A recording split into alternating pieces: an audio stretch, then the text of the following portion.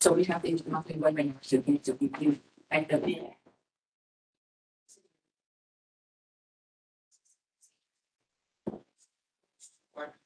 If and when a small business wants to do business with the city of Dearborn, there will be no barrier that will prevent them in terms of discrimination. No small business or individual will have to endure discrimination in the process of trying to do business with the city. And so the city of Dearborn leadership, they've actually allowed us in the university to expand our inclusion efforts to have policies and procedures in place that have been finalized now. What is that? We have monthly webinars where we learn that a lot of businesses, and it's really sad, when sitting in a meeting where I met with over 1,000 businesses now in the Warriors, and there was a young lady, I keep applying, and I keep getting, losing the solicitation. So I said to her, okay, so we need to figure out what are you doing wrong and what's the problem? Well, they just don't want me. They don't want me to try business. And I said, well, listen, did you know that if you lose a bid, that you can go to procurement and the procurement department will sit down with you and tell you why your solicitation was not accepted? She was like, I didn't know that. So she had gone really wonderful. Had a beautiful presentation because in that solicitation, you're telling the city or any agency, here's my story. Here's what the goods and services that I can do. She had a beautiful presentation that made. She went, and every time the city had a solicitation, that involved her, she submitted the same proposal. Well, guess what? If it's an ITB invitation to bid, lawsuits may not go there. It's price based. She didn't know that. She just started thinking, I know I went and I did what they said, make a good story, tell my story really well, but you have to be comparable in pricing if it's an invitation to bid. So that's what we learned, and I was able to learn a lot of things were going on that were not discriminatory. It just means we needed to educate them a little more about the process. What is the RFQ? What's for qualifications? If they're, and sometimes they'll just submit out and we have 3 quotes. So we've implemented quite a bit of things to ensure more inclusion. And that bid initiative are those kinds of things that we're doing to make sure you as a business are fit in your agency and your organization is more in a position to be more competitive so that you can secure opportunities. Technological advancements, we have a B2G now software. That's a software now whereby we are going to assist prime contractors and sub-consultants to be able to do digitally monitor and comply and follow through with those requirements, performance requirements that are on the contract once you are successful. So we don't just leave you at the solicitation table. Once you are able, we believe you will be able to secure a contract. We want you to know that we have some things in place to help you be successful on the other side of having secured that. Big Connect is an example of the day. Virtual mentoring. We have my contractors in place on a project, and they'll tell you I show up on a project. I go to the construction site meetings. I have my hat. I have my I wear my shoes out. It's 7 o'clock in the morning. I'm at breakfast, and then I go and I switch. I have heat shoes, and I switch to and I put on my other gear and have the construction site meetings. And so we try to get more inclusion. To the front contractor level, I just sure if I can do this for the work that's probably trying to scoop out as much work as I can for you. And he don't say I can't do it. So that's why I said, can you train me? He says yes, right? That is accurate. Instruction, yes. So the virtual mentoring is more than just we went virtual because we were in the pandemic. But the mentoring that we're looking at, we're really looking at you. We see the construction and site contractors that I see my other construction that's music to your ears, right? So when you are on these process, even if no problems asking, all I can say is no.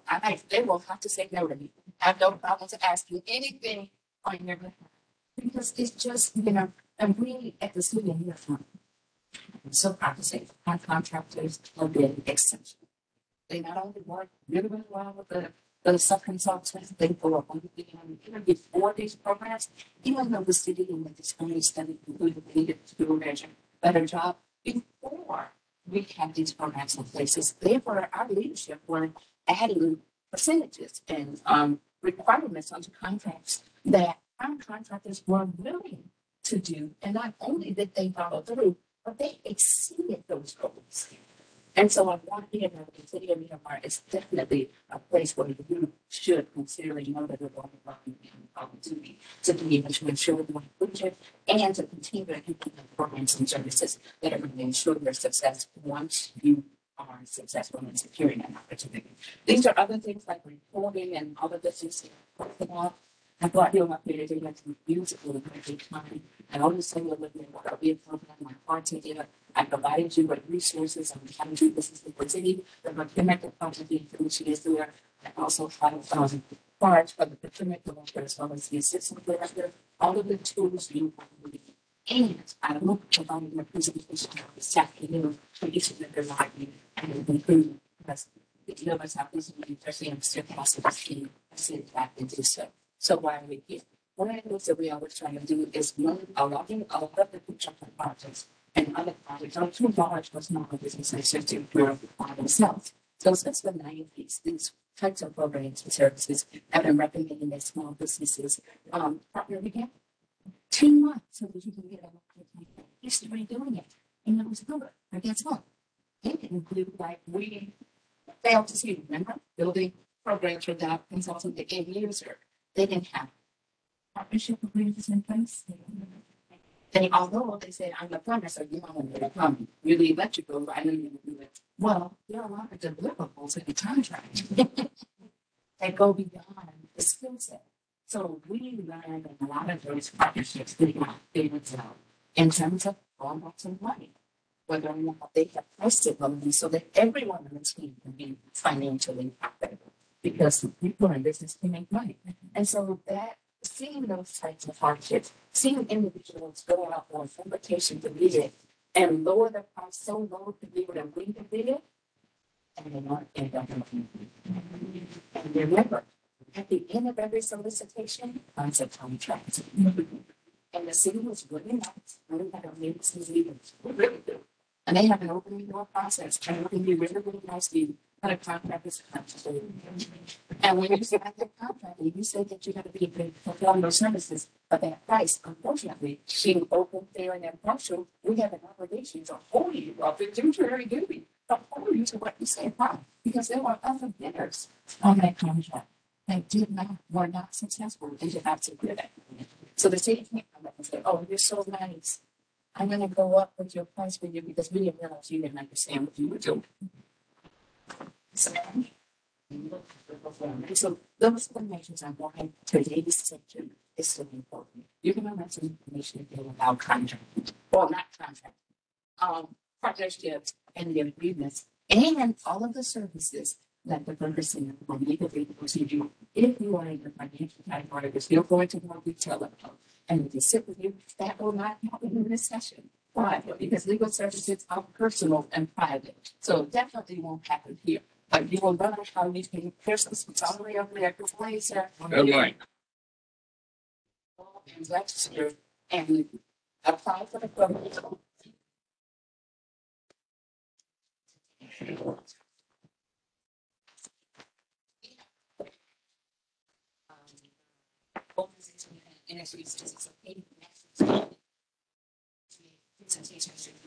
So we have everything. We have this salads without. We have chicken salad on top of salads. We have tuna salad on top of salads.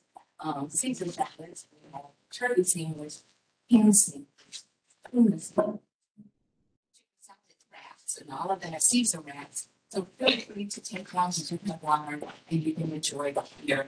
And the bathrooms are just outside of the bar where the bar is to the right. Okay, so I think that's everything for housekeeping. I will be available to come up for any questions that you have after. But for now, I will give you Mr. Stephen Katz of the Burger Law Center at Nova Southeastern University. Please help me on that. Thank you, Dr. Austin. I appreciate the opportunity for myself and my students to speak with you today. We're actually 6 students starting with Burger Law Clinic at the NSU School of Law. And I'll tell you about our clinic in a minute or two. But I have 6 students at the clinic this semester, 2 of whom are here. 2 of them had class till 11 a.m. this morning, and they're driving here from the school. One of whom is dead. One of whom I don't know where she is. So we may have to change the order a little bit as we go along. We're going to cover it all. Let me tell you about the, please come in. This is one of my other students. It's big. So let me tell you about the Burger Entrepreneur Law Clinic. We have spoken to the city of Dearborn 2 times before, and we have taken on some clients for the law clinic from these meetings at the city of Dearborn. And what is this clinic about? Sharon and Mitchell Berger. Mitchell Berger is a law firm in Fort Lauderdale in Miami. It's called Berger Singerman. It's a large, good-sized law firm, South Florida based, and the Bergers are very involved with the NSU, which is on the board of trustees. Sharon's on the board of governors, and they are big believers. They're entrepreneurs. They're big believers in South Florida. And they said that they believe the next growth area in South Florida is startup businesses and entrepreneurs and small business. And they want to support that. And how do they feel they need to support it? Well, we're at law school. They believe that in order for small businesses to thrive, they need lawyers and other types of service providers that are capable of meeting specific needs of small businesses. So they created this clinic. I'm the director of the clinic. And in my clinic are mostly third-year law students. 3 of them like their third year. 2 more will be arriving shortly to class this morning. And they're going to be graduating in a month. I mean, the semester is almost over. And taking the bar in the summer, and knock on wood, they're going to be members of the Florida Bar come late summer, early fall. They're going to be practicing, but for the last semester, have been working in the clinic with small businesses or not-for-profit corporations or other entrepreneurs in giving them legal guidance on how to set up their business, contract. Dr. Hollis mentioned, we don't have that in the program. She really wanted to talk about the just forming the companies and getting them set up right. It's crucially important, and I'll explain why in a second. But if need be, we're going to be here till 1 o'clock, and I'm happy to talk about it. I've never found a microphone I didn't like. So I'm happy to answer questions. We have Q&A at the end anyway, but if you have questions about contracts, we do a lot of that. So what work do we do? Our primary client base, first of all, qualifications to be, we're a pro bono clinic. And by that, we don't charge for our services. But quite frankly, it's very easy to get clients when you don't charge. I've never had such easy time in my life getting clients. But we only have a certain amount of work. And a pro bono clinic is designed. There's no specific guidelines. Some go to Broward Legal Aid or things like that. A certain percentage or multiple of the poverty line. We don't have that. But it's more a question of, if you've got a lot of money in the bank or your business has been going a while and it's got a good amount of revenue, you can afford a lawyer. And although we can help you, we've got other people that can't afford a lawyer. So that's what we do. So we do look at financial capacity as part of our intake criteria. The second thing on the intake criteria we look at is this something? Our mission is actually to help the public like yourselves, but also to train future lawyers in performing. So is the nature of the work that you would need done something that students could do under my supervision? I'm a long time practicing lawyer. And we can take on most anything, but there's certain things we don't do. We don't do tax planning. We don't do patent filings or trademark filings, but we do all sorts of corporate business. We don't do securities filings, trying to go public. That's a step ahead. People are already, they should have. I've done IPOs and other things. I worked for a large firm in Miami. I did. I'm now retired from that teaching law school. I can do that, but it's beyond the scope of what clinicians can be doing. It takes a lot of time to get these things done, sophisticated experience and knowledge. So what do? We sit down and we're going to go over a couple of these things this morning. And we sit down with people that are starting a business. Stephen, come in and sit up there. And what typically happens is we're to us and either have a business or they're going to form one. And one of the first questions is, how should we structure this business? And should they be a corporation? Should they be something else? And we're going to talk about that. My students will be talking about that. The second thing is now, how do we set up the documents for that business? After that, we talk about the things you need to do to keep your business in order. You're going to hear all about that this morning, and it's crucial. And I know Stephen's going to tell a story about somebody, one of our clients, that it's very typical that small business doesn't do it right. They start the business and file an articles of incorporation with the state of Florida, and they don't do anything else. And later on, that can come back to haunt you. And so we try to get them set up properly. But then the next thing that the clinic does quite often to our clients are contracts. You may have customer contracts. You're dealing with customers, you may have a contract between the company or yourself if you're operating as a sole proprietorship, and your customer, you have a customer contract. You may have bringing on people such as independent contractors who work for your company. We have independent contractors there. We customize those to your needs.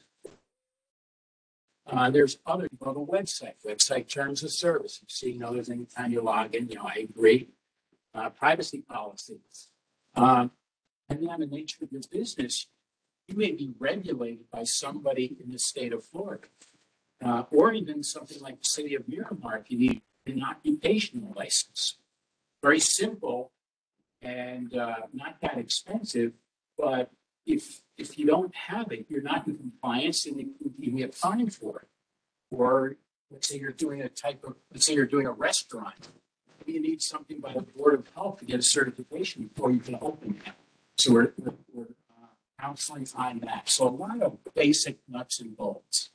And the one thing that a good lawyer will bring to the table is you can get a lot of the documents you need to pull right off the internet, but they may not meet your needs. And a lawyer will sit down with you and say, what are you trying to do? Try to understand your business, understand what your needs are, apply the knowledge that the lawyer has, saying, oh, by the way, you should be thinking about this or that, provide options to you. You make the decisions, business decisions, but the lawyers will document it and get it set up the way it needs to be. So that's a little bit about the clinic. We have, and I'll be happy to pass these out. This is our intake. And what I'm going to ask you to do here, and I'm going to give you good news and bad news. We are here to provide free legal services.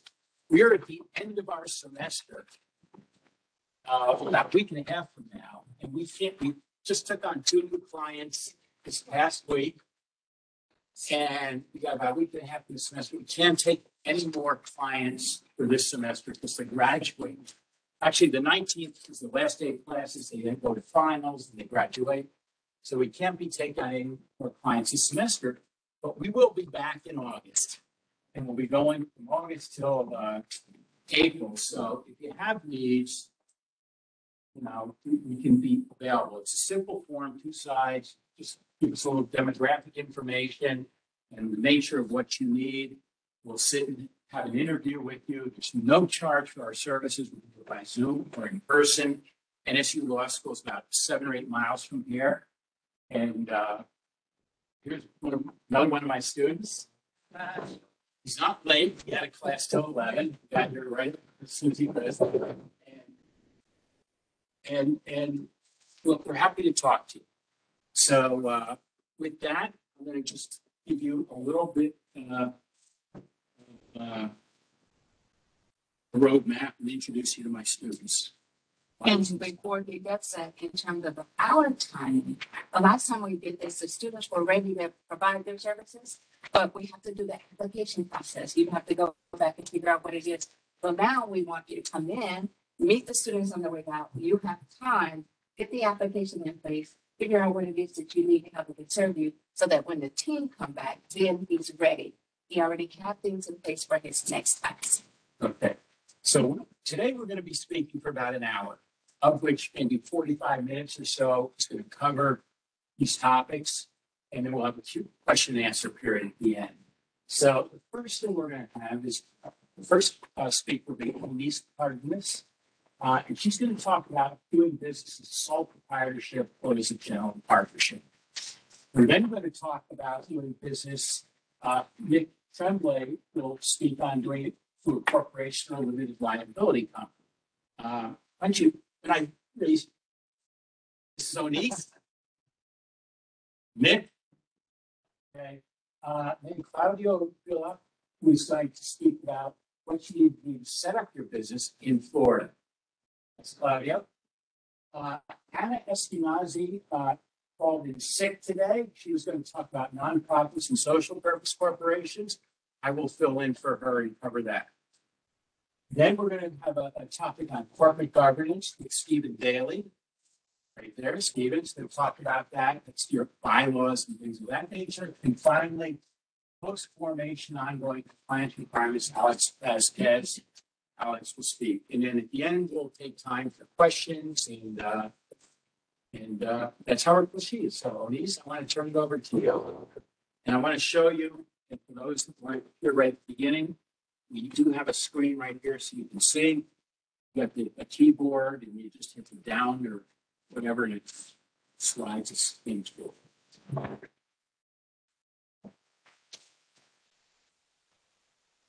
As my professor said, my name is Elise, and I'm going to be talking about sole proprietorships and general partnerships. These are going to be your quickest and easiest ways to start a business. So a sole proprietorship is one person doing business for profit. Like I said, quick and easy, there's no formal state filing or registration requirements. Like all businesses, you need a business name. My name is John Doe, and we want to open up a cookie shop. That's fine. You name it John Doe, you're good to go. Don't want to name it John Doe, and you think the cookie dough sounds that much better. For that, you will have to file a fictitious name with the state of Florida. That costs about $50. Step 3 is needing a licensing or permits or any registrations with the state. So electricians, CPAs, cosmetology, things like that. You can go onto myfloridalicense.com and they actually have a button that says, do I need a license? You click on it and go through. Let me just say something. These PowerPoint slides, we're going to give them to Dr. Hollis, who can make them available to you so you can take them. So yeah, you don't have to worry about Right. franchise. Okay. You don't have to be frantically ready. I should have said that. Sorry. We're gonna give you the whole presentation. So we just want you to take it in and be ready to ask questions so you can get help today. First up is you're gonna want to get an EIN, which is your employer identification number, and that is your business's social security number for tax purposes, of course. That I'll explain to you. So next you have general partnerships. These are 2 or more people go into business together for profit. Again, like the sole proprietorship, you're not going to have state filing requirements either. The steps here, very similar to a sole proprietorship. You still need your business name. If it's not going to be your name, you still need a fictitious name. Third, drafting signing partnership agreement. This isn't required, but where you go into business with someone, you're gonna want to know who owns how much, how you guys want to go, get to the issues before there's any issues. Like marriage counseling. If you want to talk about that. And still licensing and the EIN number as well. So important things to consider. Like I said, this is a cheap, easy way to just start a business. All you need to do is start a business. But you will be liable because you're not like an LLC or corporation. We discuss the liability based on the sole proprietorship. Since there's just one of you have sole liability. What does that mean? It means you're a cookie shop. Somebody gets food for you. They're going to sue you. All your assets are then at risk. Same thing with the general partnership. It says joint and several. So John and Mary go into business together. Mary does something, they can still sue John. So both will become liable. And both of you have to deal with that. And then next thing, go on to with corporations.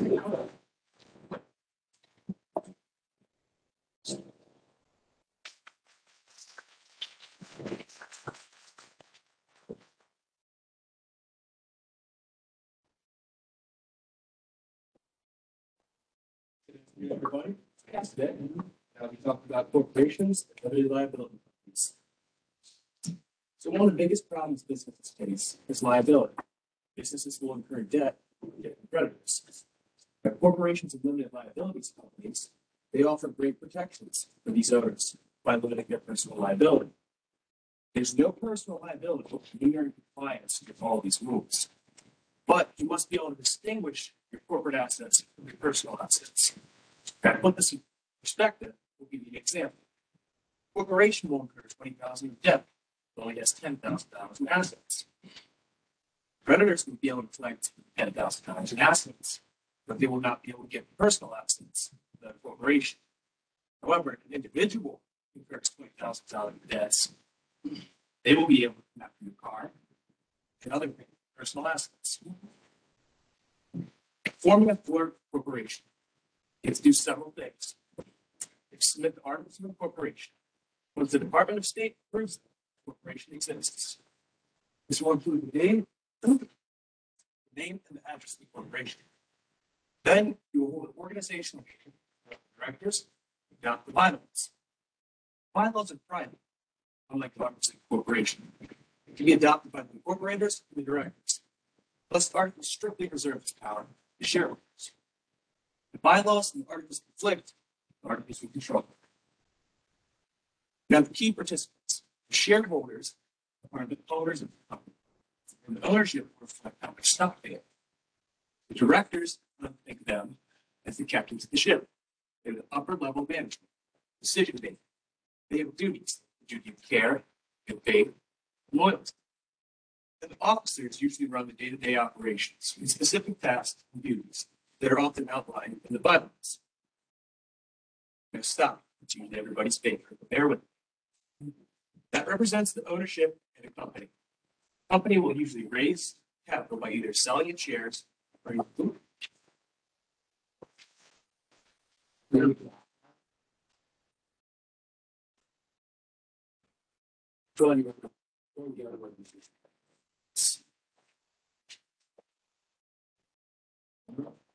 Jump way in. You're probably about 15 slides before that.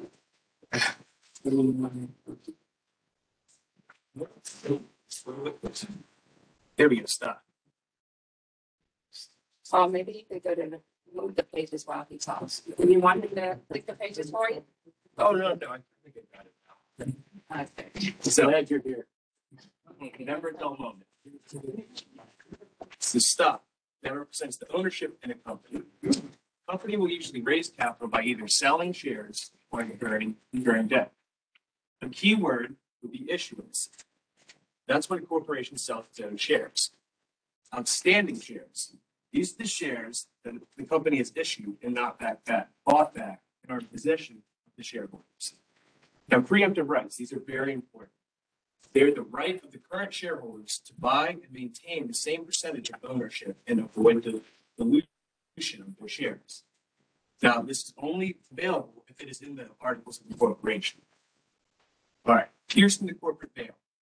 This is a very important exception to the rule. Now, normally you don't have personal liability. However, this corporate liability shield will be disregarded, can be disregarded by the courts if you stop complying with the corporate formalities. Now, this would include commingling the personal and corporate funds. You are no longer able to distinguish between the two. The shareholders, the directors, now have personal assets to be accessible. Now, an example of this: the plaintiff wants to go after the owners of the company, and the company has not been compliant with the formal corporation compliances. So, why would the courts allow for this corporate tax shield? It wouldn't make sense. Its purpose is to promote the businesses and the corporations. And if they stop complying with these corporate formalities, it will be disregarded.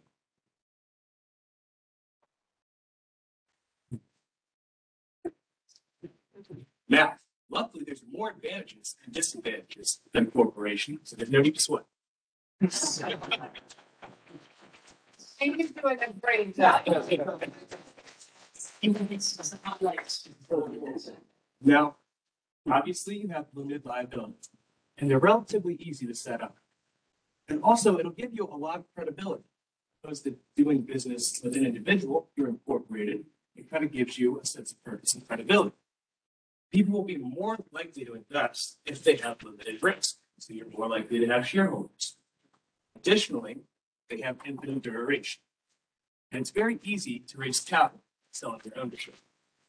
Any natural person or entity can be incorporated. It's very important because Florida residency is not required. And obviously, there's a lot of tax benefits, but one of the downsides is very bureaucratic. There's a lot of compliance requirements, and businesses often ignore them, which can get them in trouble. Now, Florida limited liability. This is very common, and you can set it up for any legal purpose.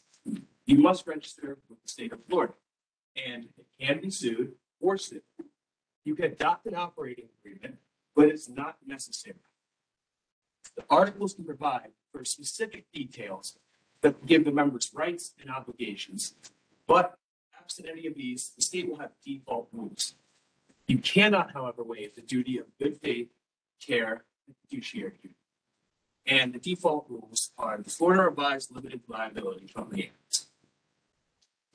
The formation, a relatively simple process. You file the articles of incorporation with the Department of State. You must have the principal office and the mailing address in there to receive the official correspondence. Additionally, you must have a registered agent and a registered office, and this can be the same as above. Most importantly, you have to have limited liability company in the name. This gives transparency for any business or organization that you're doing business with that you have limited liability. Now, so advantages and disadvantages of limited liability. They're very simple to form, and they're relatively easy to maintain. It can be taxable partnership or a corporation, so it gives you a little bit of flexibility. And like a corporation, the corporate assets are at risk, but the members are shielded from the personal liability. Now, the wrongful acts done by the members, obviously, outside of their corporate capacity as an officer and directors, you can still be liable for that. If you do something bad, you're going to be liable. And it gives you certain credibility. Again, the corporation sees that you're incorporated, you're taking your business seriously. It's infinite duration, so it'll last forever. And this is something that's very important. You can own title to property. And then it gives you a lot of flexibility. Unlike a corporation, there's not as many compliance requirements, so you're able to run your business as you see fit. Right, that's the plot.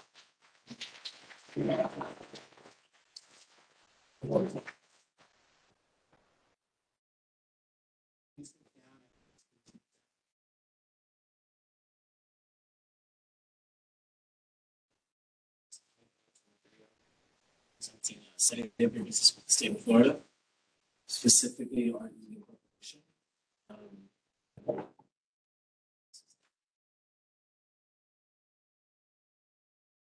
Preparing and filing your articles of incorporation is the first step in setting up your business or no corporation.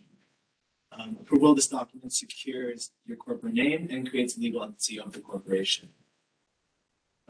Only after that approval can the corporation apply for tax IDs, obtain business license, and sign contracts and otherwise conduct business. Section 607, 202 of the Florida statutes covers the minimum requirements for filing the article of incorporation. The required provisions that are necessary for the articles of incorporation include the corporation name, principal place of business, and a mailing address, incorporator's name and address, stock shares, and registered agent name and address.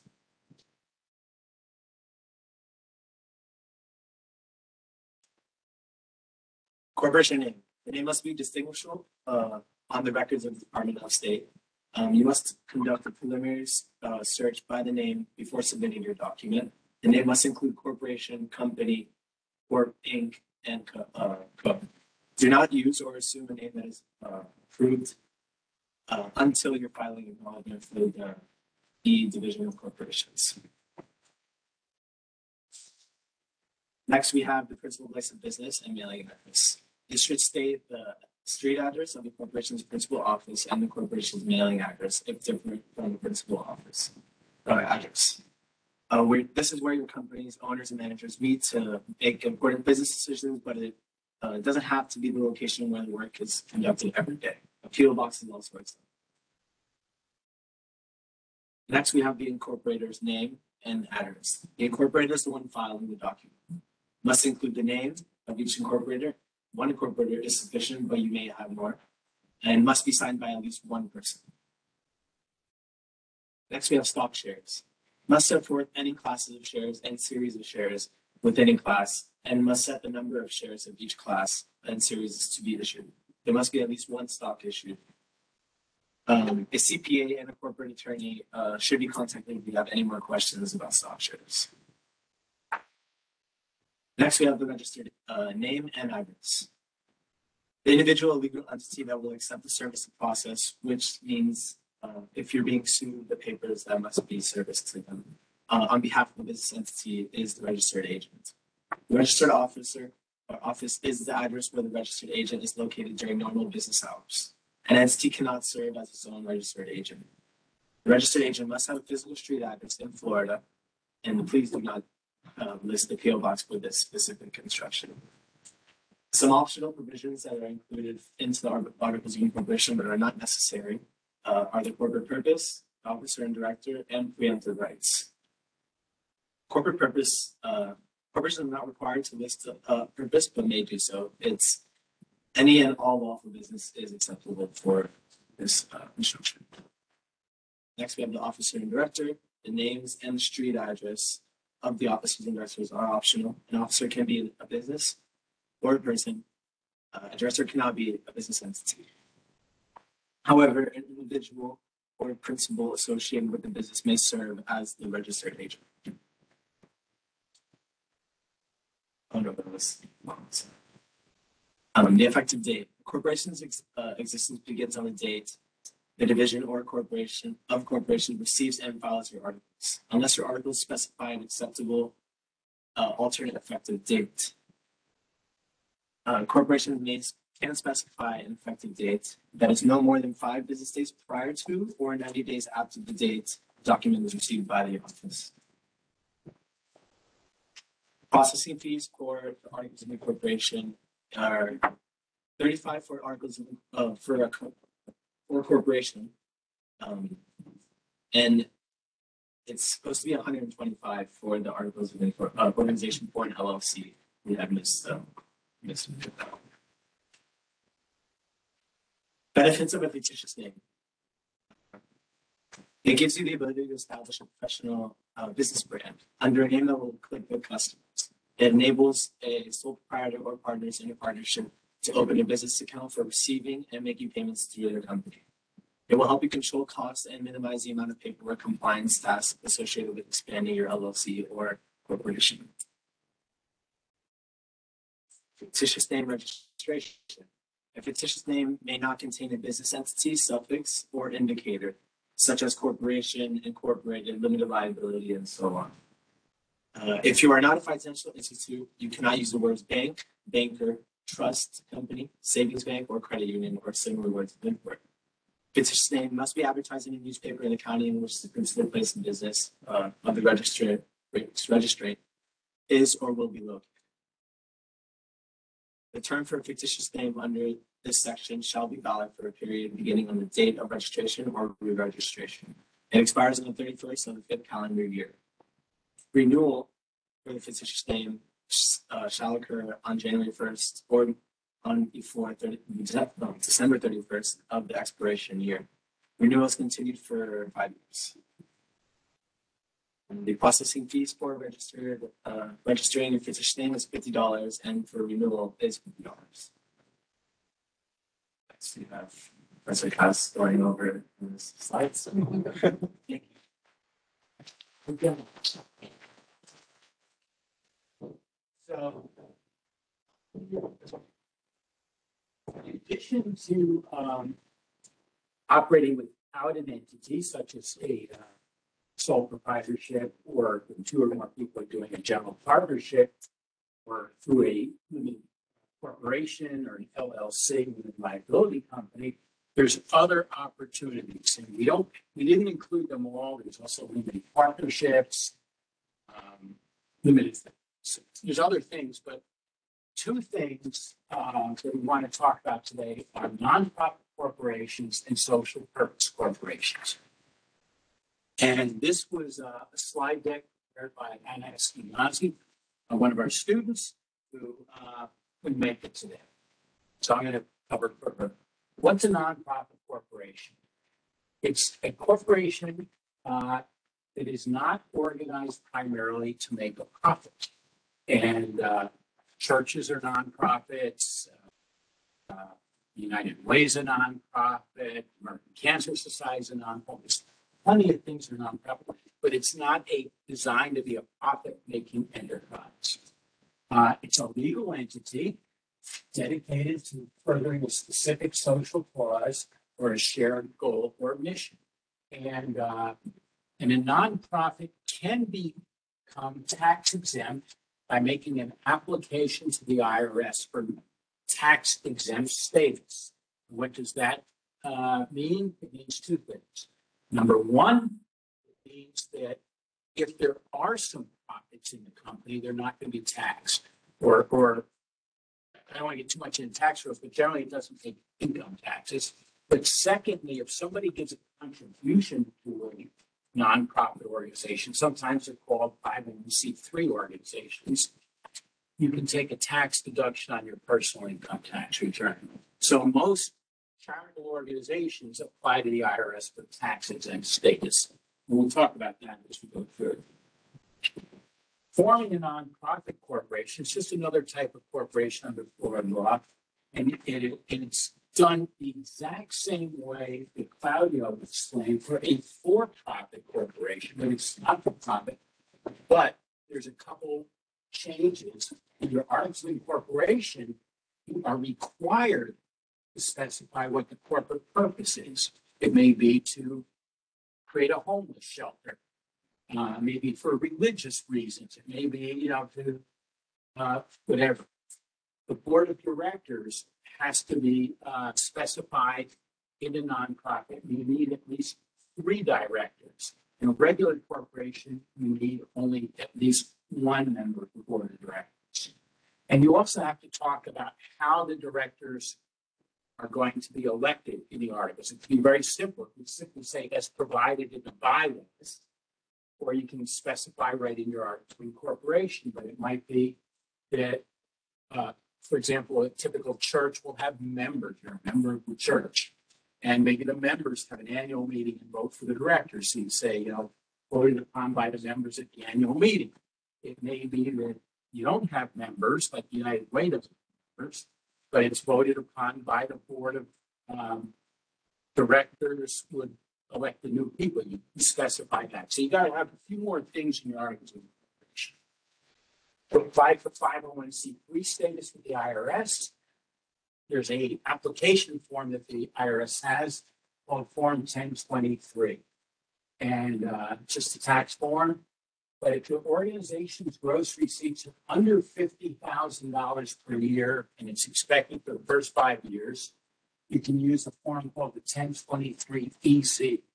And if you're familiar with the tax forms, usually like there's a 1040 form, which you file next week. But there's also the 1040 EZ, which is a less complicated, simpler return.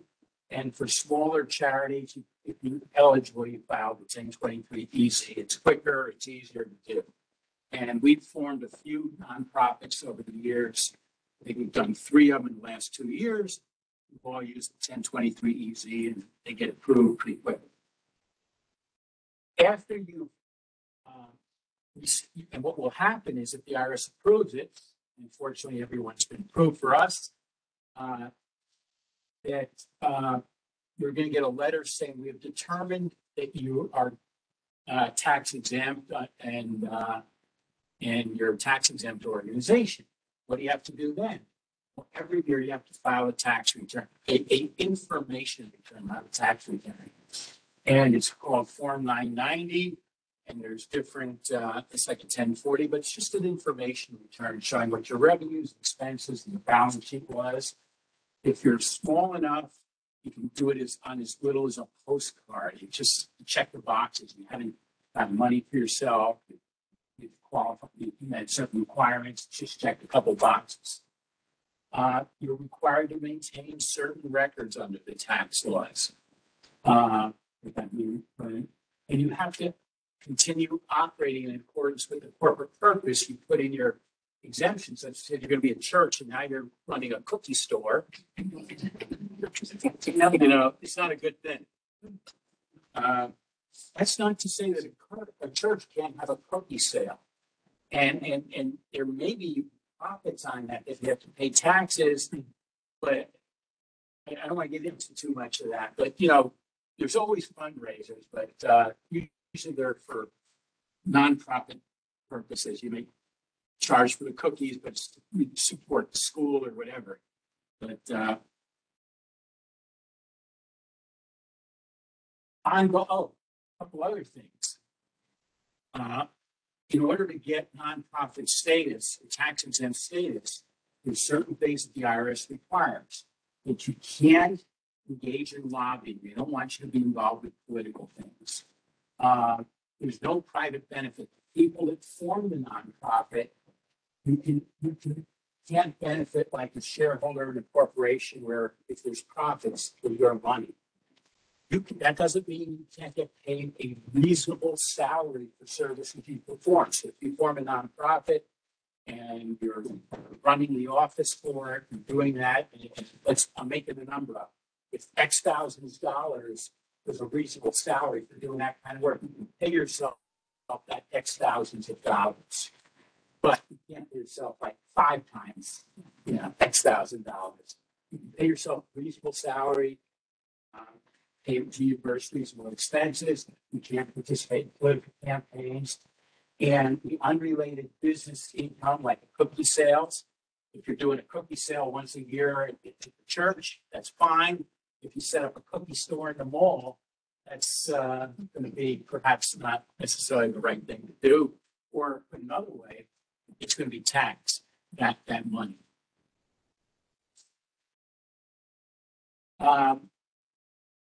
If you're a nonprofit, if you're asking for contributions, soliciting contributions, which pretty much every nonprofit does, you need to, there's a department in the state government of Florida called the Florida Department of Agriculture and Consumer Services. The initials are FDACS, and they regulate charities in the state of Florida. And there's similar departments in other states of the United States.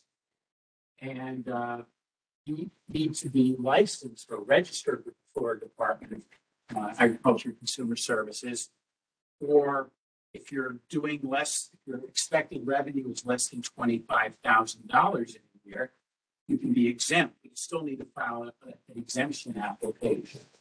And the clients we've had, which are relatively small charities, have all filed the exemption application. It's a pretty simple thing. And the link for a registration application is right here, or for the small registration, the exemption is right there. You go on, it's a simple form. You do need to look at the little financial statement in there of your expected revenues for the year. If it's over 25,000, you need the long form. Under 25,000, you use the short form. If you apply on the short form and later on you go over, let's say you think you're going to only do 25,000 and 3/4 way through the year, you raise more money. It's a good thing, but you got 30 days to go in and amend your form by filing a registration and putting in the long form. But the Florida Department of Agriculture and Consumer Services can be regulating all charities.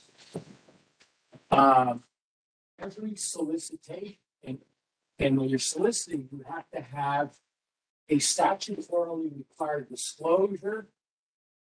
It's in the statutes. It's just a little, if you've ever looked at charitable solicitation, sometimes in the fine print at the bottom, it says this thing is not affiliated with the Florida Department, but if you have any questions about the charity, here's the number, website, and you can get information about the charity off.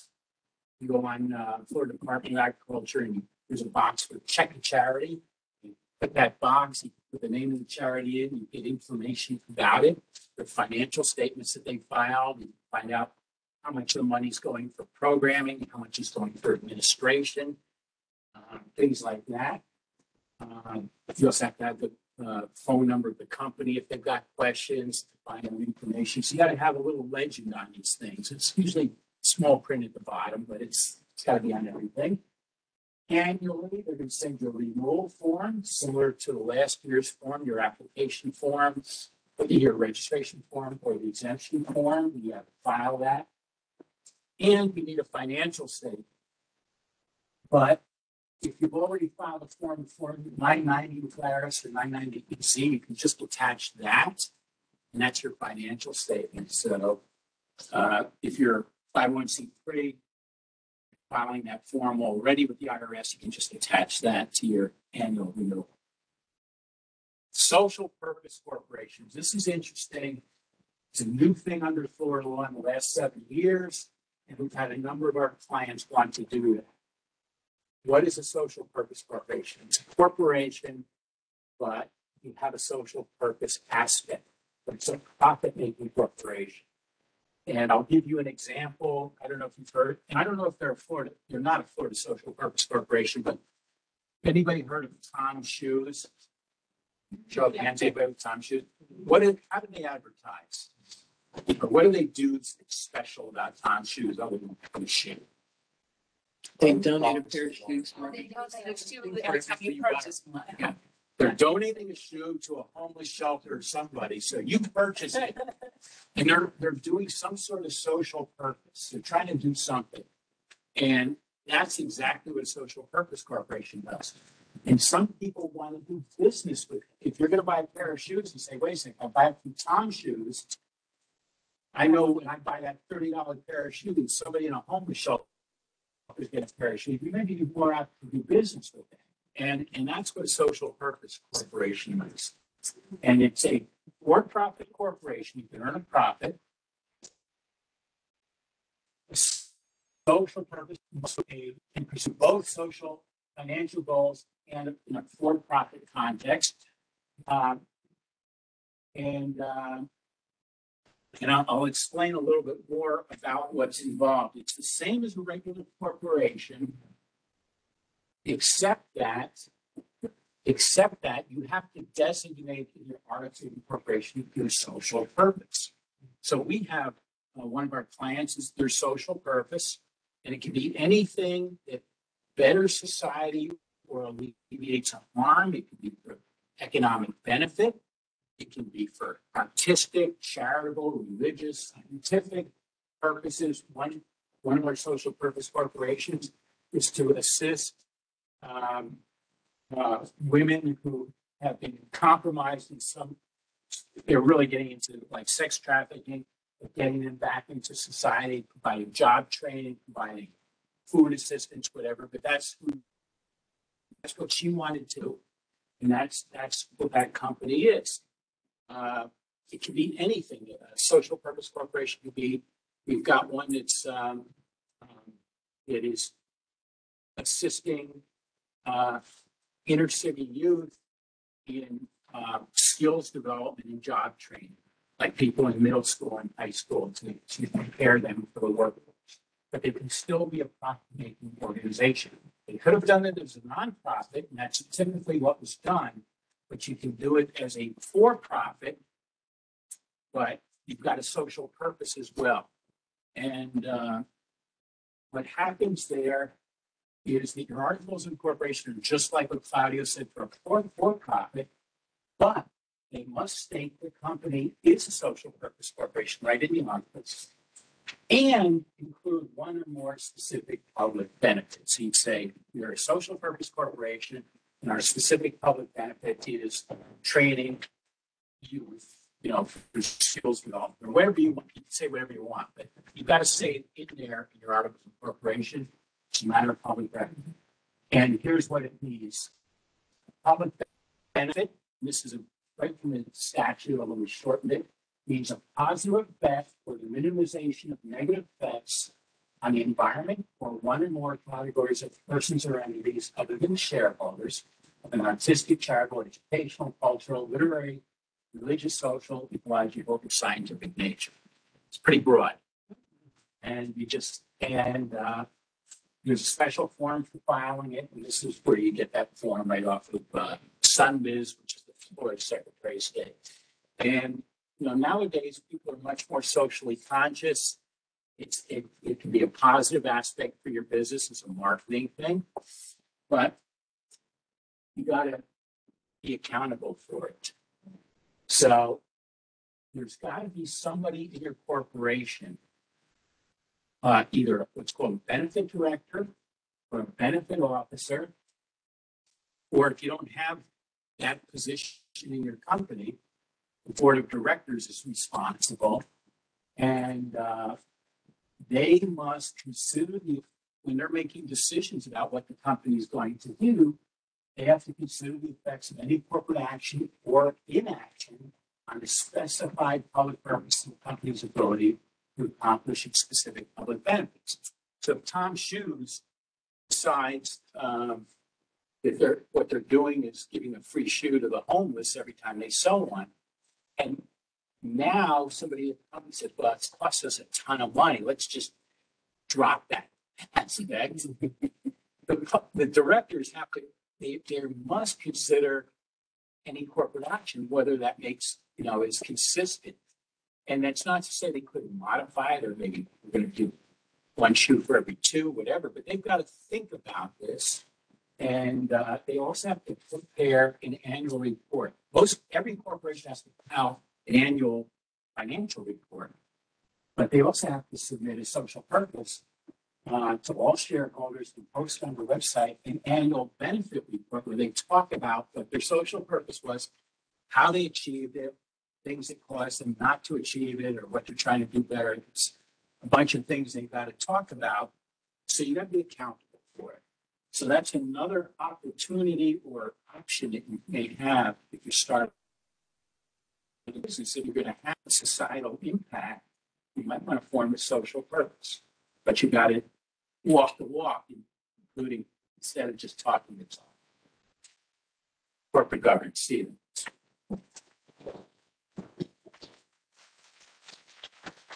By the way, these slides were put together by Anna. I'm just a mouth.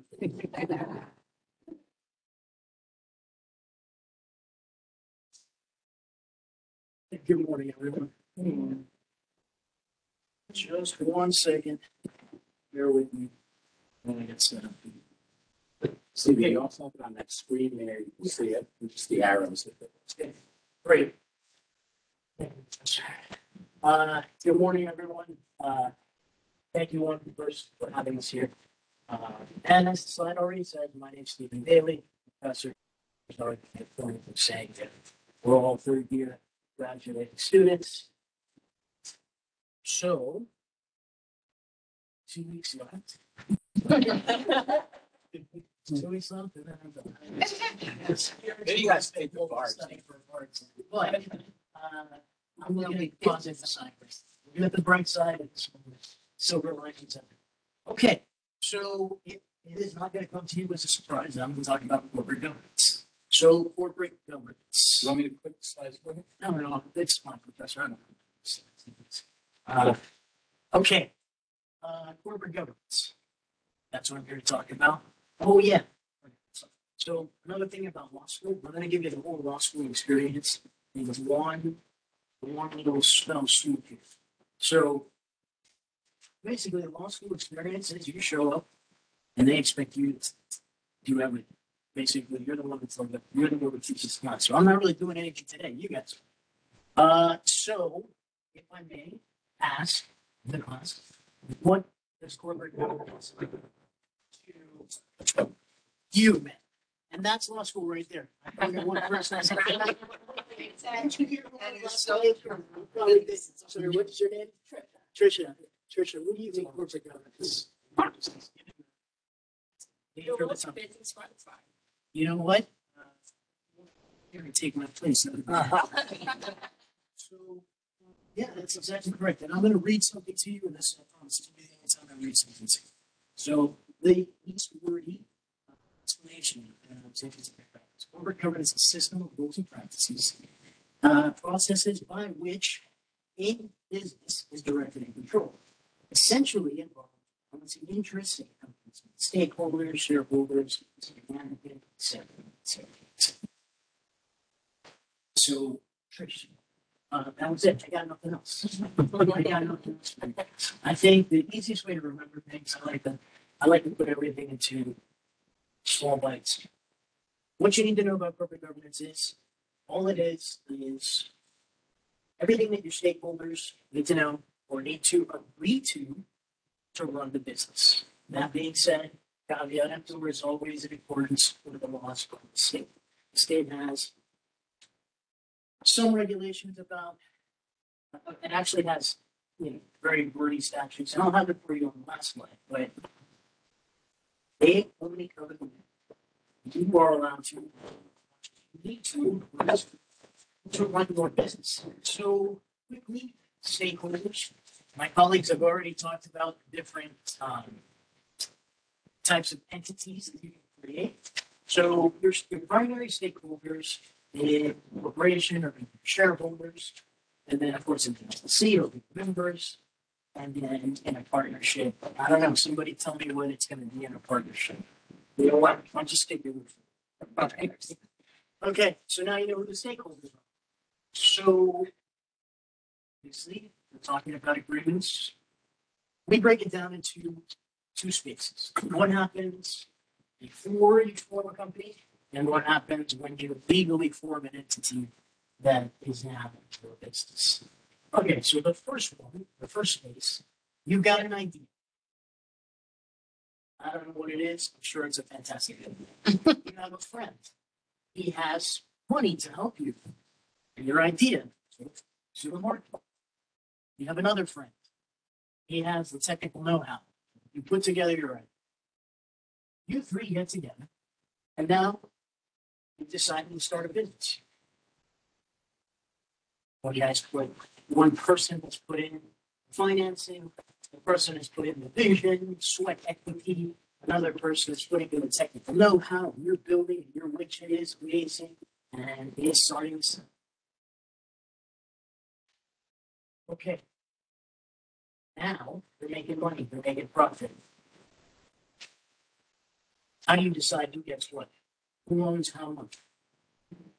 Was it whose equity, for lack of a better term, sweat, financial or otherwise, is worth more? So, in order to avoid these problems, I heard a few groans earlier. You're talking about shares and things. So, I'm guessing you're all following in your head stories. It's probably happened to you already. I can see your nods in the back. What we do in pre-formation, as the slide says, is a founder's agreement. And a founder's agreement is an informal document, and it covers all the corporate governance you need just pretty much discussed. Who's going to get what share? Who has what control of what parts of the company? How do we interact with each other? Do we vote each other out? Do we vote on every decision? It's all covered. Why is this important? I mean, I would say oft overlooked, but let's face it, 99% of people who form companies don't come in and enter into a founder agreement. Even unicorn level startups with like VC capital funding sometimes fail to do this. Sometimes often fail to do this. And of course, trying to remember the guy's name, but that's the point of the story.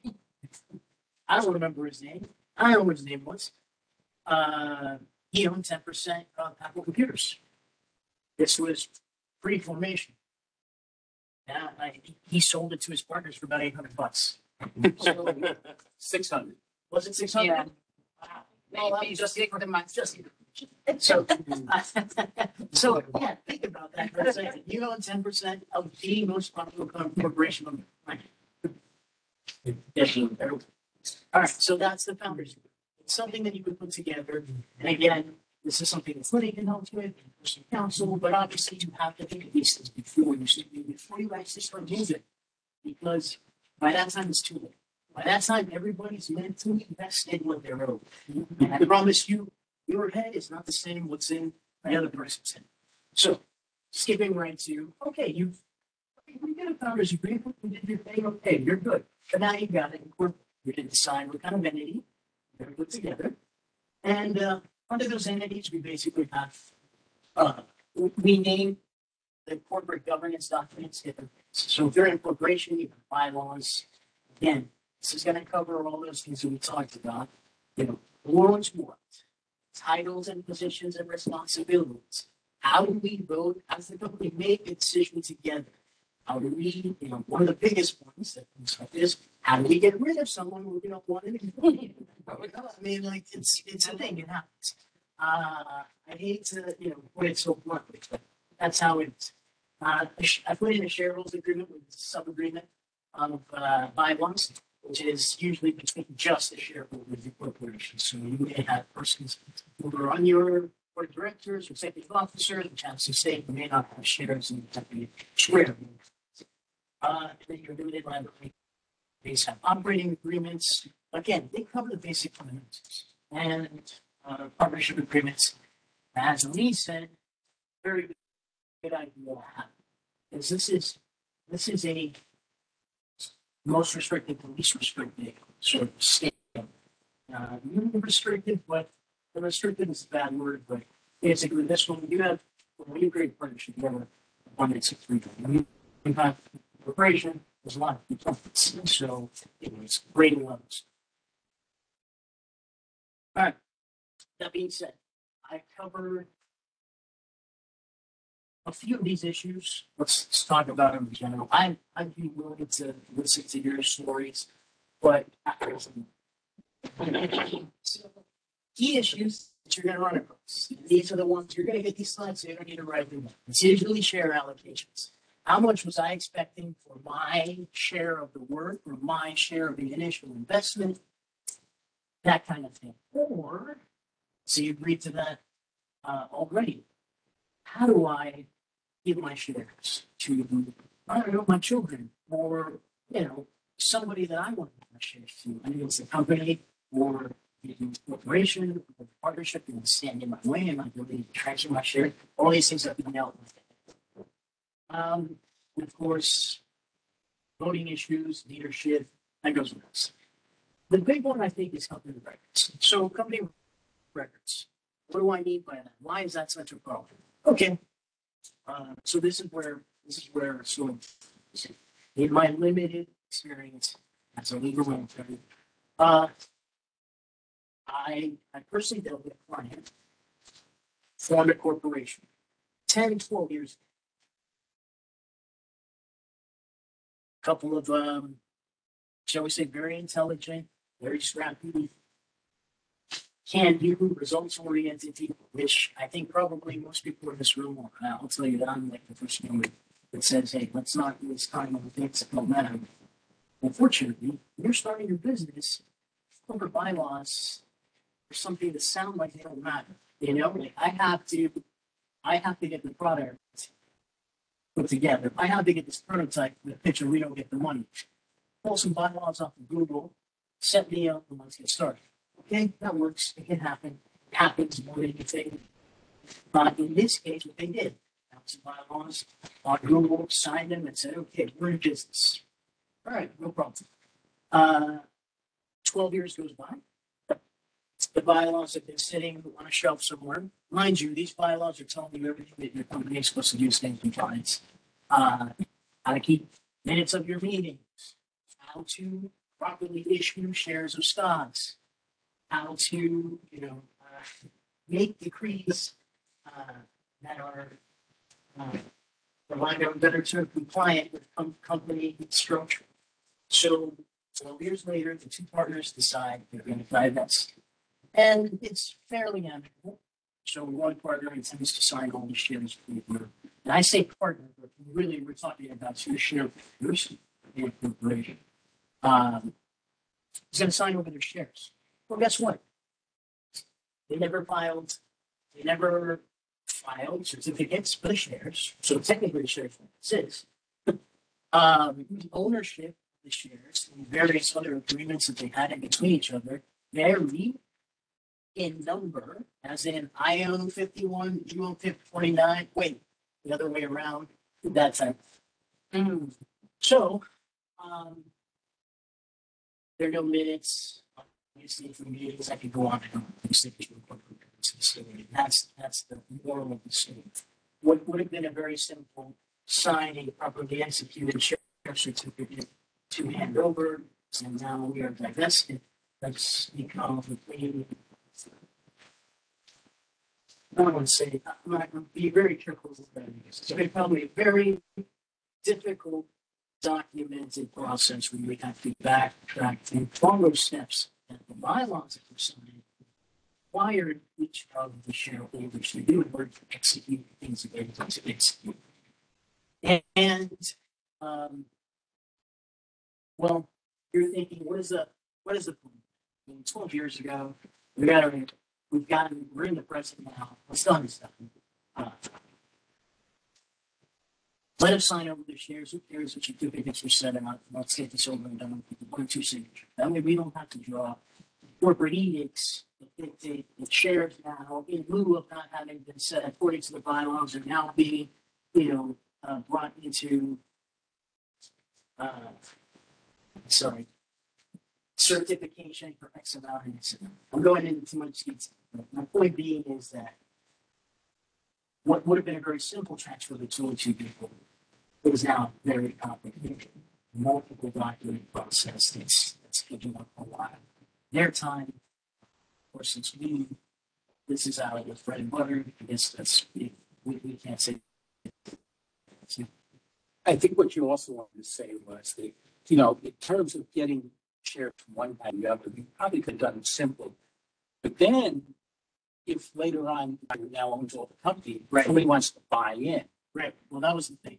That was the knock-on question. Ultimately, in order for you to challenge, because yes, we could make it simple, but in order for there not to be a challenge at a later date, or somebody changing their minds. Do you know what I should sign? Is there any shares to begin with? I didn't sign up my shares properly. You know what? I'll put it back. Oh, by the way, you by yourself now have broken the company to a $10 million a year revenue. Yeah, I deserve it. So that was the case. We're doing it, and it's taking a longer process because we want there to be no challenges in the future. And that's why you want to have your corporate governance documents ahead of time. Follow your corporate documents, maintain accurate company records, according to your bylaws, operating agreements, partnership agreements, whatever you have agreements.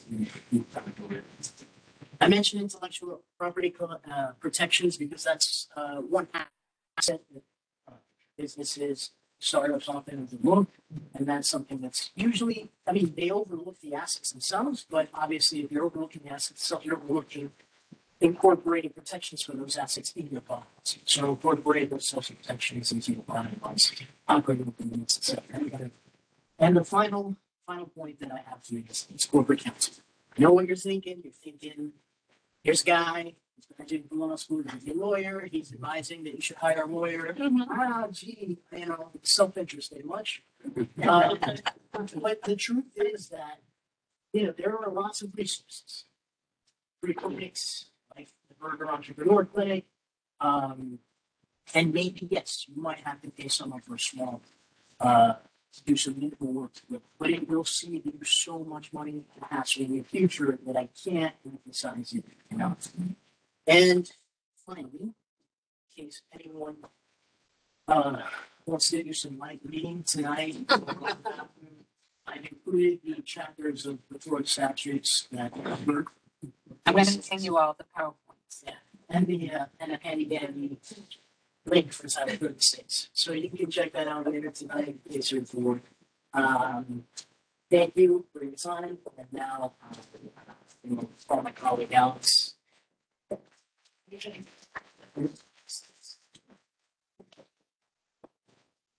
guys can feel free to get something on your back, and don't forget. Good job. Thank you. Because some of us love law. We know it can be really tedious to learn. I love having the different individuals because it keeps it interesting and flowing and more entertaining. Well, since Stephen was the climax, I guess I'm the following action. You're the closer. So the first thing that I read, is specifically going to be needed to pay your Social Security and Medicare taxes, employee taxes for your employees. So that's going to be required for any business entity, except maybe for sole proprietorship. They don't have any employees. But it's still a good thing to have for later if you have to hire anybody. It's also required to register for sales tax. So if your business sells goods, you're going to need that. And you can register at the website that's provided here. It's at the IRS. Registering for your sales tax. So who needs to register? Basically, if you sell any kind of item at retail, you're going to need to register. That's grocery stores, prescriptions are exempt from this. But for most any kind of goods you're selling, you're going to do that. For manufacturing or producing goods for retail sales, you're also going to register for sales tax. Renting or leasing property for 6 months or more. And if you're providing taxable services, which is commercial cleaning and such. So how do you register? You can register online at the link provided in the Florida Department of Revenue. There's all kind of information you're going to need to register for a sales tax permit. Beginning date is a taxable business activity. So when you start it, you're going to need your EIN number, as I mentioned before. The top you have to know the type of business entity that you own, and then amongst everything else is listed here. They have information that's available. Explain detail what you're going to need. So, on to everyone's favorite topic, tax. Because everyone wants a party for money you get. So, sole proprietorships, partnerships, and LLC all have taxes. Well, LLC by default. They can actually choose different taxes if they want to. So, what's passed through taxes? Basically, it's going to mean that they're going to, the entity itself doesn't really exist for tax purposes. It's going to go to all the owners. So all the income they generate, the owners are going to have to pay taxes on. It's going to be divided by the percentage of ownership or the share they own of the company. And they're going to report on a Form 1040 based off of, again, the percentage share. All business income taxes are reported on a Schedule C with personal tax return at the end of the year. That's for sole proprietorships. Taxes must be paid even if profits are used to grow the business or not distributed. What this means is that even if you're using the money to grow the business or having it distributed to all the owners, they still have to pay taxes on the generated money. So one of the reasons why people are like investing in LLCs and other small businesses like this, and get exempt from these, is because they have to pay taxes on any money that you generate, even if you're not getting it. So, anyways, imagine that. Anyways, and then below is the different tax forms that the other entities will have to fill out for the members. So, a big alternative to this, which is why investors like it, is a C corporation. C corporations keep all the profit within the company, As such, they get taxed at a flat 21% tax rate right now. Of course, that can change depending on what the IRS decides to do. And another big benefit is a C corporation can actually choose its own fiscal year for tax purposes. So if there's some reason you want to go from May to May instead of from January to December or such, you can, which can be actually a pretty big benefit depending on when you're generating money for tax purposes. Any kind of retained earnings can be distributed to owners via dividends, which they didn't pay taxes on. So this is what they call double taxation. So of course the corporation's paying 21% tax on all their earnings. And as they distribute to the shareholders or the owners, then they have to pay taxes on their own personal earnings.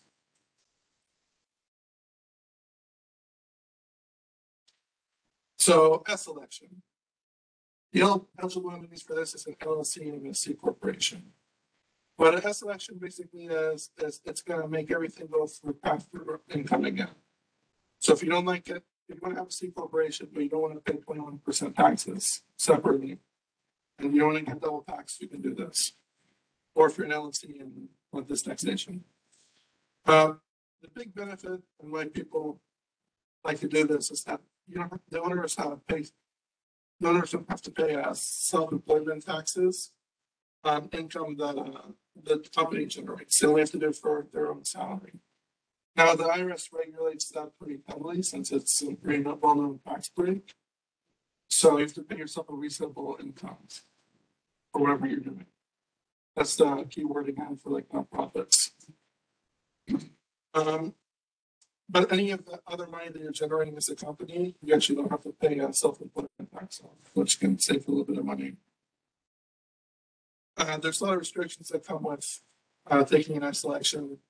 You only have 100 shareholders, so it limits how much money you can raise in capital. You can only have one type of stock, but you can have voting and non-voting shares. But it takes away a lot of the financing opportunities that a C Corp can provide. Only U.S. citizens or permanent residents can actually be shareholders, so you can't go overseas. C corporations and partnerships and multiple member LLCs cannot be shareholders, meaning that it actually has to be a person. There's a few exceptions to this. There's specific kinds of trust and stuff, but you can talk to like the bank or a tax advisor, CPA. The deadline to file for the S election is 2 months and 15 days from the start of the fiscal year. It's usually March 15th if you're following the normal fiscal calendar. But again, a C corporation can choose their own fiscal calendar. So if their tax year ends in March or something, it's 2 months and 15 days from the end of their year.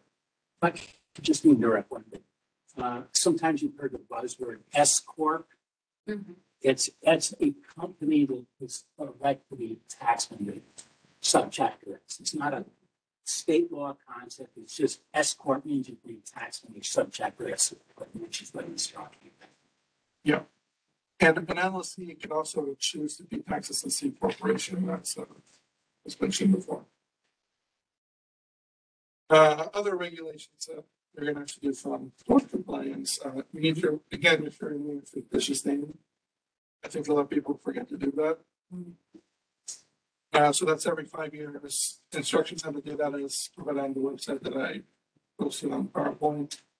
Another thing that people tend to forget about is registered agent has to continually maintain a state residence office, and they really expect someone to be there if they have forms and stuff to file to the registered agent, and if they're not, they can come back to file.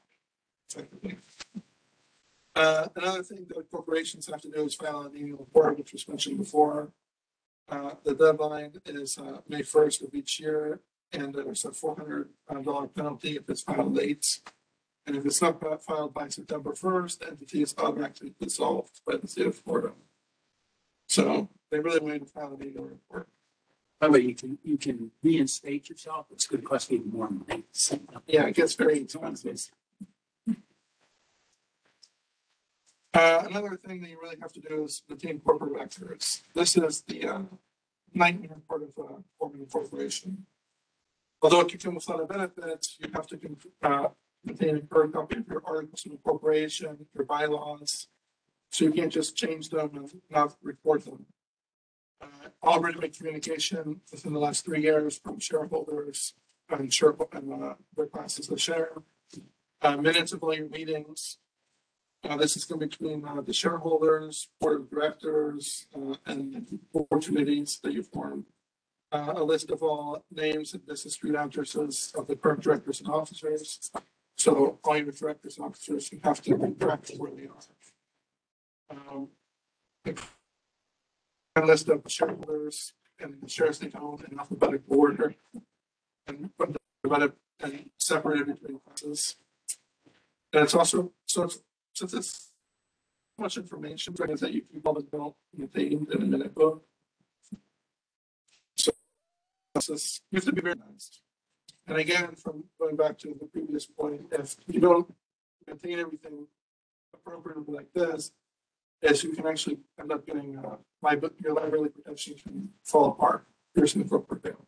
So you have to really follow all these corporate record procedures. Actually,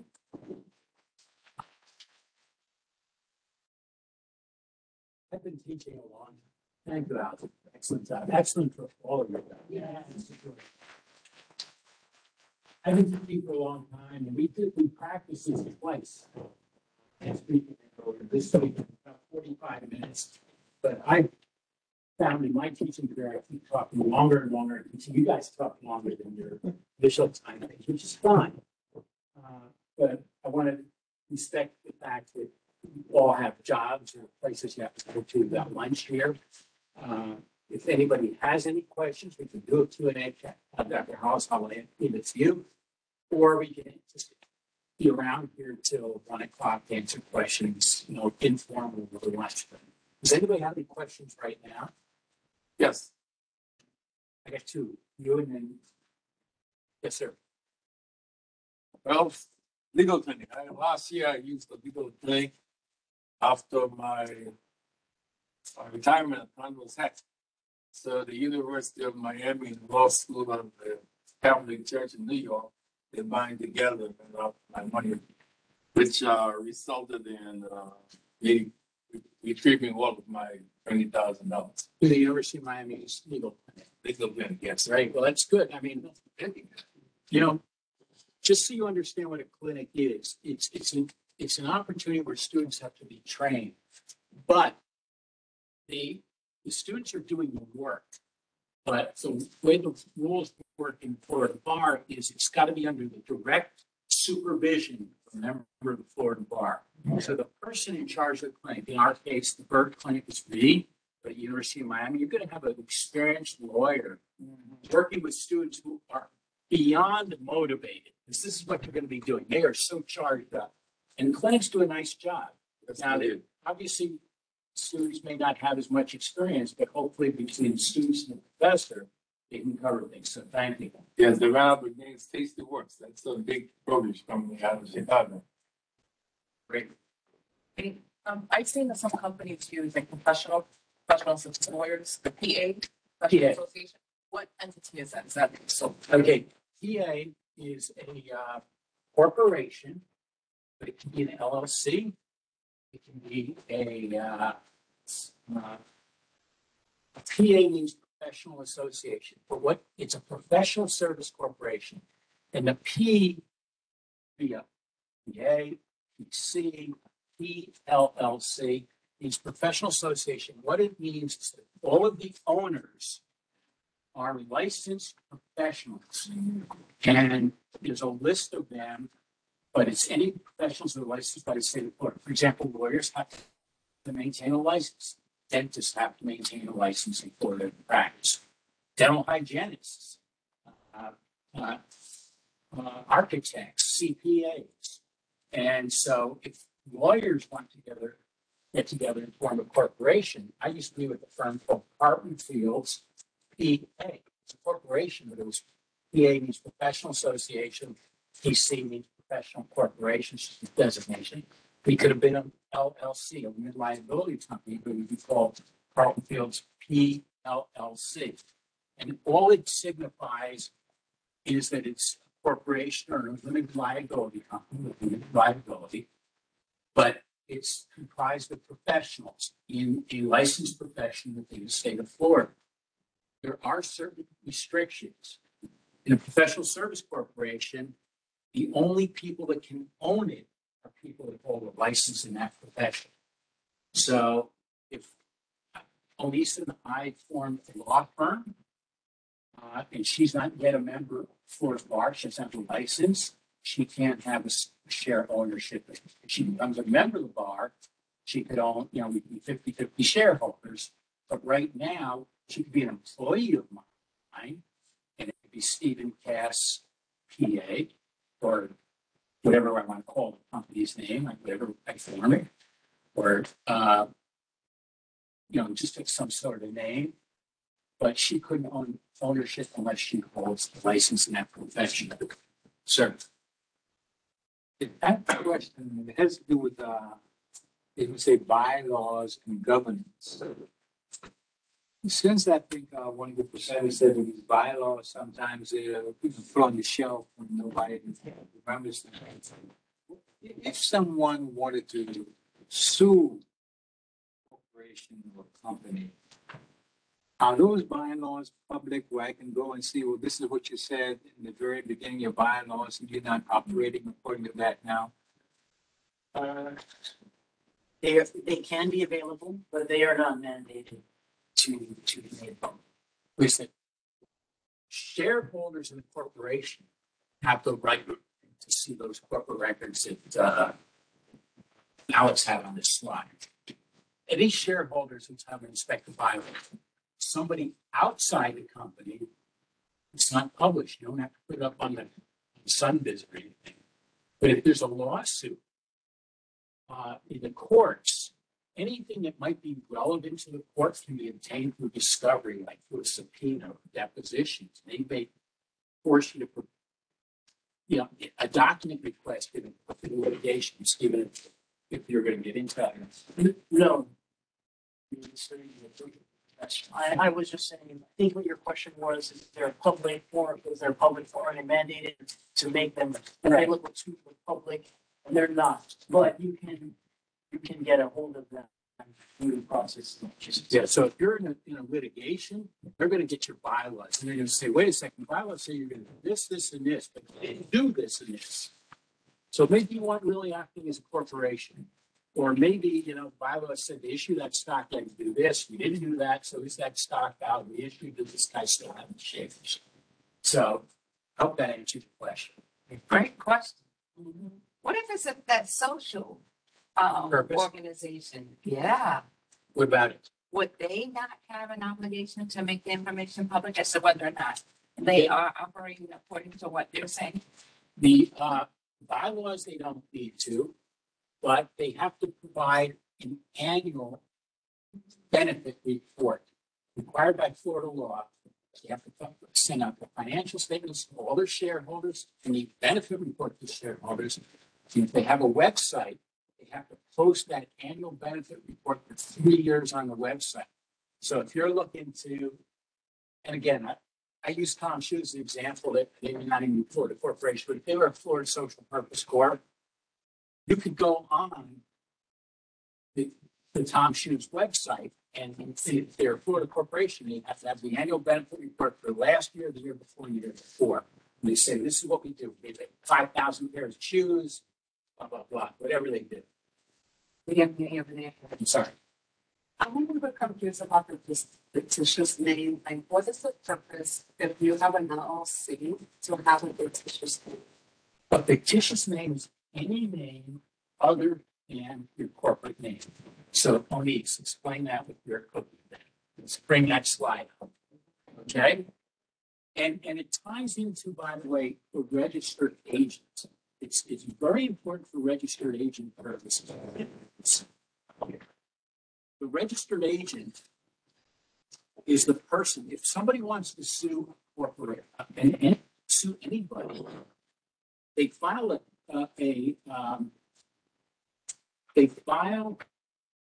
lawsuit. They file a complaint. They bring it down to Broward County Courthouse. They say, I am suing so-and-so. And how does that suit actually start to file it? Then they get it to the sheriff. Now, process server comes out and hands the suit papers to the person name. Okay? So use that example and tell me that John Doe who owns a business, it's cookie dough. So you go into the store and all the signage says cookie dough. You got a little logo on your shirt, cookie dough. Who's the owner? Cookie dough, but who's cookie dough? It's just some name somebody. Who owns that? Who is the guy that they got to sue? The registered agent, They're going to sue the registered agent. Well, they're not suing the registered. he's the one representative. So if you're operating a business, either as a sole proprietorship or as a corporation, Parton Fields, my law firm, big law firm, I'm not there anymore. I'm retired from there. But we're Carlton Fields, PA. But if I showed you my business card, it's any name other than a precise corporate name. And what we had on our business cards, this is Carlton Fields. The official name is Carlton Fields, PA. But, you know, it says Carlton Fields. Got guys, our office service guys got these nice, like, pullover shirts that say Carlton Fields on. You know, driving around delivering stuff or whatever. They run somebody over and they see Carlton Fields. They say, who is Carlton Fields? Well, there the name is pretty similar. But you can go up on the fictitious name website. You got to register. And you go on there, you type the word Carlton Fields in and say, oh, the owner of that name is Carlton Fields, PA. And then you go on to Sunbiz and you look at Carlton Fields, PA, and they say registered agent is John Doe at 123 Main Street, Miami, Florida. And now you want to sue Carlton Fields. You know that you deliver the process to 123 Main Street, where somebody's going to accept that, and it starts the clock ticking for you got 30 days to respond to a complaint, whatever. So it's a way. There's a lot of people don't operate. You know, you might go into an apartment building, and it says, you know, the Miramar Apartments. But the corporation that owns it or LLC is 123 Miramar Ventures. You know, but so you know who to sue because their letterhead just says, you know, Miramar Apartments. But if you type in Miramar Apartments into the fictitious name database, which is probably available, it's going to say the owner of that name is 123 Ventures. You look up 123 Ventures, wherever it was. And so say the registered agent is Mary Smith at Main Street, Miramar. So it's just a way to track people down.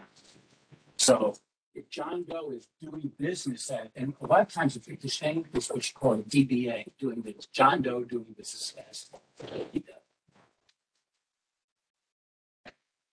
Let's take a break for Well, before we do that, which I love, remember legal questions sometimes are very personal. And I know you may be here, you have a question, and you don't feel comfortable. The reason we have all of these lovely people here is because I want you to be able to post someone and ask them something. Second of all, do not underestimate this. You did it. The value of this moment. Fill this out. They serve first come, first basis. First come, first served. not until August. Right, not until August, but still, it has to be processed. So you can give him the applications today, and they can start the process. So they know you have your information, and then they'll contact you, and then you'll be able to let them know what. So let's maximize the benefit of their presence. If you have something more personal, you don't want to ask in front of everyone. And the beauty is, if you found that you haven't done any of this, you don't have to tell us. Just know that this organization, Everything's confidential. these wonderful people can help you go back and get it right.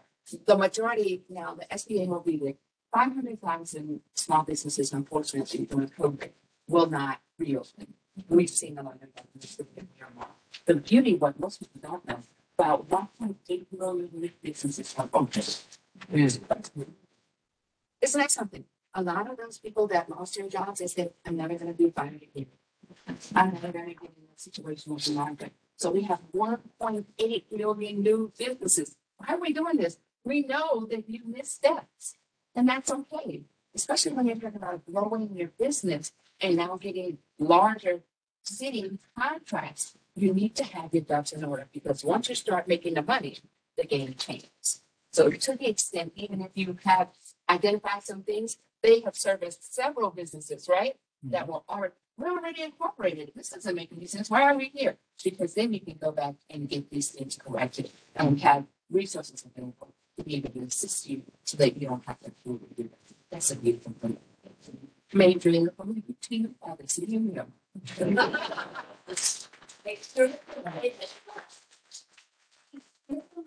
They're here. They're going to stand up. Anybody that raise their hand want to have a question,